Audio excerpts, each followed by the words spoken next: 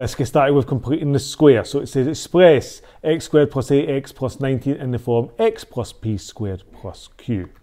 So we have a middle term to start with, and that goes inside the brackets, x add 4 squared. We've now got our first number. Immediately take away 4 squared. We just square that number that we've just found out. And we've still got plus 19 that goes on the end. Don't forget that. So we need to work out 4 squared and take it away from 19. So we've got x add 4 squared minus 16 add 19. Well, that gives us x add 4 squared add 3, and that's us done. If it asks us what's p and q at this stage, I would say p equals 4 and q equals 3. Identify the nature and turning point of y equals x add 2 squared minus 13. Now with this one, you can already see it's in completed square form, so the turning point is so easy. Opposite sign for the first number, same sign for the second number. In other words, turning point is negative 2, negative 13. The nature of the turning point is defined or given by the sign in front of the bracket. So, it's a positive sign in front of the bracket, that tells you that it is a minimum turning point. If it was a negative sign, it would be a maximum turning point. And there's everything you need to know for completing this square. Okay, sketching quadratics. In the 2022 National 5 exams, if you're asked to sketch a quadratic, it will be from factorised form. And you'll be asked to show the turning point, the y-intercept and the roots. Remember, roots are just where it cuts the x-axis. Let's start with the roots actually. To find the roots of a quadratic, we just make it equal to 0 and solve the equation. There'll be a later video on solving quadratics, but let's just do this one for now.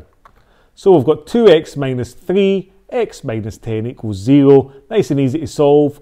Each bracket equals 0. So we've got 2x minus 3 is 0. X minus 10 is also 0. Solve the first one, so minus 3 becomes positive 3 over 2. So it's x equals 3 over 2, and the other one, x must be 10. So we've now got our roots. Let's move to the turning point.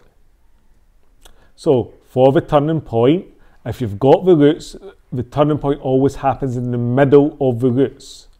So we need to find the middle of 3 over 2 and x equals 10. There's a nice simple way to do that. Just add them up and divide by 2. So 3 over 2 plus 10 divided by 2 is what I'm going to do. That's 1.5 plus 10 over 2. That's 11.5 over 2. Get a calculator if you're unsure and you'll see that it's 5.75. Don't be put off by big numbers. If this was, I would imagine this would be a calculator question if it was going to come up for numbers like this. If it was going to be simple whole numbers, then it would be a non-calculator question. So let's move ahead and look at what happens with that number. We now need to substitute it back in to find our y value because our coordinates always got an x and a y. So we substitute into the original equation, which was 2x minus 3 and x minus 10. So I'm just x is 5.75.